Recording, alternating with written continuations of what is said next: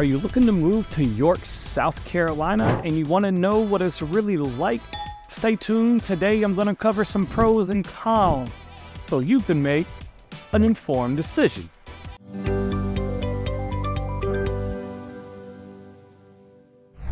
My first pro that I want to talk about is going to be cost of living. As everybody battles the almighty dollar, and we're going to pinch as many pennies as we can, as sometimes the cost of living has just gotten out of control. Here in York, South Carolina is somewhere your dollar's just going to go a little bit further. We've got housing options under $300,000. You can get a brand new home for the low 300,000s, probably up to the mid fours, depending on how big you want it. Your cost of groceries is gonna be cheaper. Your cost of electricity is gonna be cheaper. And as everyone's battled, hey, has the cost here gone up a little bit? Absolutely. Have the homes had incredible gains? Of course they had. But it hasn't gotten outrageous. When you're coming out of some of these bigger metros and you start to look at the utility costs, like some people have gotten here and almost laughed at the bill and wondered if they were charged correctly. One thing that people really love about the community and the city of York is its sense of community. You know, it is smaller, it is only 8,000 people, and maybe that's a con for you also there. But there's a sense of community. When you go to the stores, odds are good, someone's gonna know your name. When you're out shopping, someone's gonna know who you are. It's a very everybody knows everybody feel, and you're gonna have a second family. And that's hard to find in a lot of places. As you get into sometimes your bigger cities, even into your bigger neighborhoods, we become so cloistered and closed off from the world to where you get into a small city, everyone's gonna eventually possibly know you.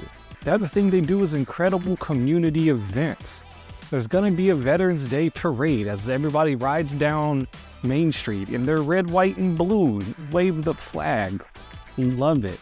There's gonna be a tree lighting, kind of like Hallmark. Everybody gathers around, you say some words, you have an event, tree lighting, Christmas trees, amazing times. But summer, the best thing they're gonna do, the most fun you might be able to have, is gonna be Summerfest.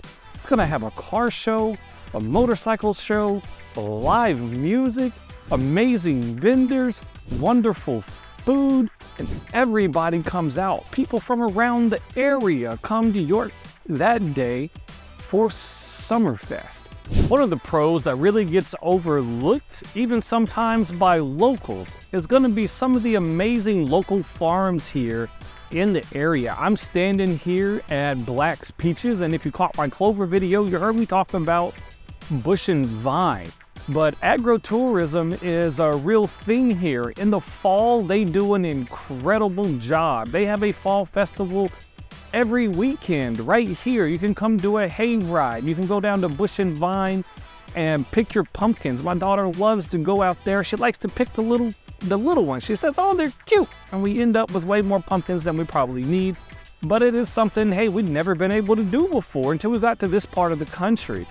And you can go farm fresh here. If you want to, farm to table, not only do they have their own crops here, but they also have some options from around the state of local farmers, so you know where your food came from. So if that was something you wanted to do, you wanted to try, and then also you can come out here and you get to pick apples, and you can pick strawberries, and you can pick a lot of produce yourself here, right off the vine, take it home, and eat it. So the local farms here do an incredible job in the community, and they really do produce some amazing food. You can do that here from local farmers buying local meat, but just make sure, as you've heard me say before, get an extra freezer, because that meat is not gonna fit in your traditional freezer. Well guys, let's continue our pros and cons tour. I'll see you at the next place and tell you some more. My next pro for you is gonna be the weather. If you look at where we sit on the map, we're kind of in the middle between the Northeast and Florida, and we're gonna get all 4 seasons. You're gonna get a healthy dose of summer, but guess what? You don't have to run your air conditioner in December. You're gonna be running your heat. You don't have to run your heat into April. Through April, you can most likely just cut everything off. It's absolutely beautiful. You open the windows, you get all that stale winter air out of the house, and really enjoy an absolute beautiful spring. Now, hey, it is gonna be hot in the summertime. We're gonna have days every now and again of triple digits, and every blue moon we get a string of triple digits together. It's gonna cool off. We're gonna get back down to 90, and then by the time you're tired of summer in August, we're gonna get into fall. The leaves are gonna change. It's gonna be absolutely beautiful. The weather's always changing. And after fall, we get into winter. It is December now. You kind of see everything starting to get decorated for Christmas, which is a beautiful thing about small towns. Everything gets decorated for the holidays. As I say, and I'll continue to say, hey, my friends in the Northeast, you're gonna trade out your snow blower for a leaf blower. But I would much rather blow some leaves every now and again than have snow from Halloween to Easter. All right, as we get into the cons, I'm gonna cover a couple things here. Some might surprise you, some might not. You know, hey, the first thing is, it's small. There is only 8,000 people here in the city of York that's incorporated, and so it's only gonna support so much business and commerce. So if you decide to move here and you get here, don't start complaining, oh my God, we don't have all of this extra stuff, because the city is only gonna support so much because it's only so big. I mean, there are some incredible restaurants. I'm outside of SoCo, serving up incredible Southern comfort food. Come down for lunch, you'll absolutely thank me for it. But you know, hey, there are 2 Food Lions. There is a Walmart, there is a AutoZone. I think there's an O'Reilly's here, you know, so you can get your day-to-days in. But for your big entertainment options, hey, you're gonna have to go into Rock Hill or Charlotte. If you're gonna do any type of real shopping, you want clothes or shoes, you're gonna have to go into Rock Hill or Charlotte. But odds are good, you know, if you were moving to York, you understand that. So just know, hey, when you have to do some shopping, you wanna buy a car, you've gotta go look at new things, you wanna go to the mall, all of those things, you're gonna have to go into one of the bigger cities. So just wanted to make sure I covered that for you. It is small. There are some incredible things here, but just understand what I'm trying to tell you.